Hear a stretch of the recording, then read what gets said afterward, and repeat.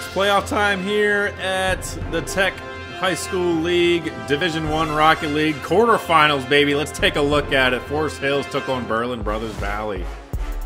And in game number one, it was Forest Hills all over the place. Take a look at the Mega Blaziken, putting one perfect center ball for Hot Shot to put that one away. Draws first blood within the first minute 4 seconds. Take a look at it again. Perfect pass, perfect shot, perfect goal.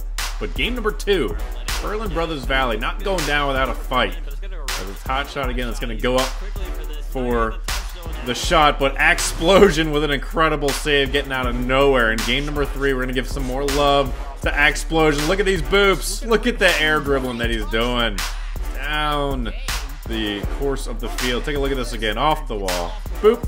Off the car. Pass one defender. Pass two. Into the back of the net. But it was Forest Hills winning that Division I matchup 3-0. And they are moving on. Dizzy out.